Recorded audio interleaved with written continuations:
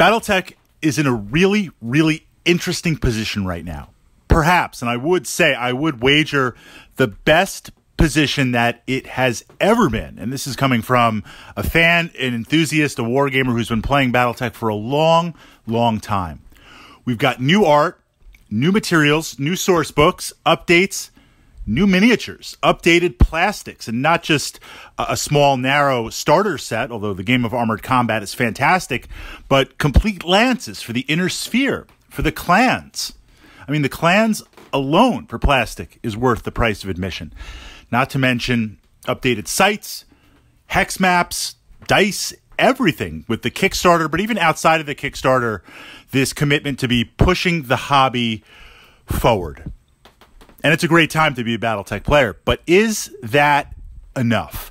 That's the question we're going to ask in this vlog and really kind of look from the perspective of open resources if we wanted, if you wanted, or if we thought that this would be a great direction, a good direction for Battletech to go, bringing it to the level of where it is well known, where it is played, to the point where, in theory, you can walk into any gaming store that is established and not only see Battletech product on the shelves, but see a healthy Battletech community.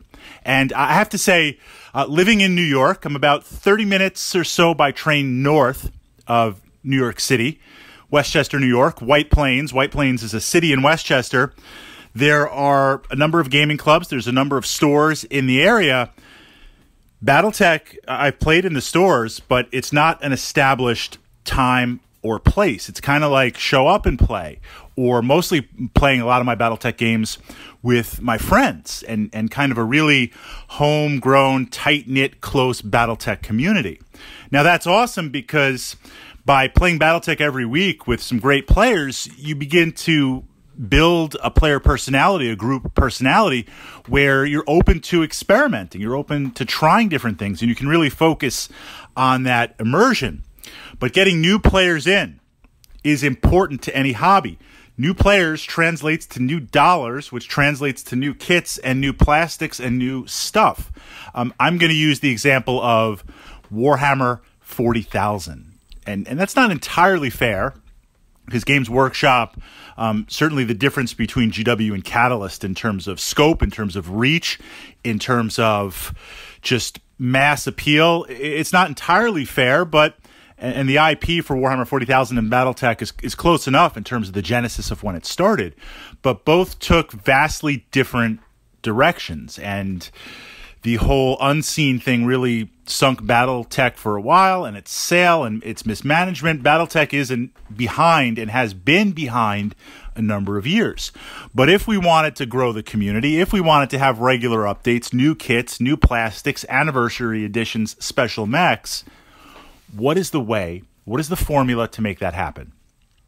I was thinking about this, and I'm going to say it, competitive play, tournament play. Tournament play needs to drive the community. Now, I consider myself a narrative player. If you've been following my Battletech podcast, you know I like big guns, I like expensive, heavy assault mechs, run up there, blast you away, try to punch you in the face, literally, and just generally have some fun. And if I know that I'm losing a mission, I'm going to make a last stand. I'm going to just try and blow everything up to the very, very end. And I do my best to win, but I want to make something memorable happen on the table. I've been playing war games for a long time, invested a lot of real-time life force, life hours, often at the expense of writing papers and other academic things I should have been doing. And I wouldn't trade that. I've had my fill of glory. I've had my fill of win. I want to have fun at this point. And again, that's not to say I'm not trying to win. I used to be a very competitive Warhammer 40K player. X-Wing miniatures, it's interesting. I love the Star Wars IP, but it doesn't consume my life, so I'm able to have that little bit of a separation. I play X-Wing miniatures to play competitive. I play X-Wing miniatures to be ruthless. I play to exploit the system and win, not unfairly, but understanding it. And I understand how that drives the narrative players. But I would consider myself a narrative player, and I push that out because with any war game, including Battletech, although I think Battletech tends to be more narrative right now, There are lots of ways to play it. I'm not just talking about Battletech versus Alpha Strike, or as we used to call it, Classic. I never really liked that designation. Classic Battletech versus Alpha Strike. However you want to enjoy your miniature collection. You want to do it competitive, you want to do it narrative, you want to do it tournaments, you want to do it RPG campaign. It's all good, and we should. We have the miniatures, we should explore it. But the reason why I say competitive play draws and grows a hobby, Games Workshop for a long time, Warhammer 40,000, it was played, it was popular, it had support, meaning you could most of the time walk into any realistically established gaming store or gaming club and find not only product but players.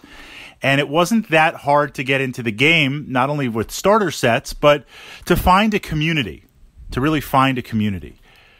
That blew up. There's different editions of 40K. That exploded in 5th edition when Games Workshop made a commitment to, at the end of 4th and beginning of 5th, to really support the tournament scene and hold tournaments, support tournaments.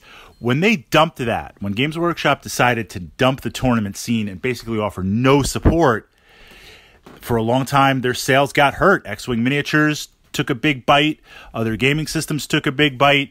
The reason why competitive play drives players is it drives sales. It drives sales. I mean, you're always collecting new stuff, but if you regularly engage in tournaments and you're regularly trying out new metas and you're regularly trying out new things, that pulls the players forward. And it even captures 40K, other systems pulling in players. It captures the narrative players. Jumping to Warhammer 40,000 to compare for a second, I was originally a narrative player, and 40K at the time was just kind of playing locally at the club. And I was playing a lot of Warhammer 40,000. My buddy Jawa Balls got involved in the game. I pulled him into it, and just to play more games. You know, the club was only open once a week, and of course we were getting together and hanging out and playing on our own, but we wanted more 40K. And we just started looking at other stores in the area, Long Island, Brother Grimm's Games, and just back in the day, and going to tournaments. I never played in tournaments before. I would turn down tournaments. And getting involved in that is a chance to play more 40K, a chance to play more Battletech, a chance to bring in more players. It's advertisement, it's competition. It's good some of the times. That's the primary driving force that I see in a lot of games. Fantasy Flight does a great job because they call it organized play.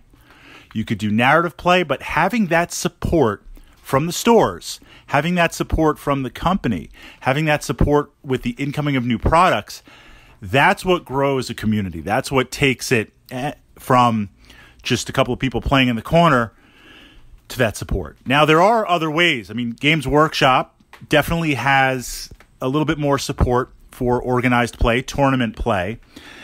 What they're trying to break into to support it, and this is what Battletech has, because it's about exposure. It's getting out there. I mean, X-Wing Miniatures is the perfect example. Everybody knows Star Wars. You don't even have to know how to play the game. As soon as you see those ships, as soon as you see that X-Wing, as soon as you see that TIE fighter, doesn't matter. You just know the exposure is so great, and you're brought in, and it's pre-painted, and the rules are pretty fun, and it's deceptive. It looks inexpensive, but it's just a total, absolute money sink, but in a good way. In exploring that, the one thing that Battletech has that I think needs to be exploited more, the challenge I think is I don't really even know who the heck owns or commands the IP, but video games. That's what's kept Battletech off of life support for a long time, and it's gotten close. The fact that they have some amazing, and this is over many, many platforms, both PC, back in the day, Xbox, playing Mech Warrior 2, just across all platforms since what? When was Mech Warrior 1 on DOS, playing it on 286? It was like 80-something, 88, 89, 90, or Crescent Hawks. From that inception, see how I tied that in, all the way to now, Battletech has always done that right with the mechs.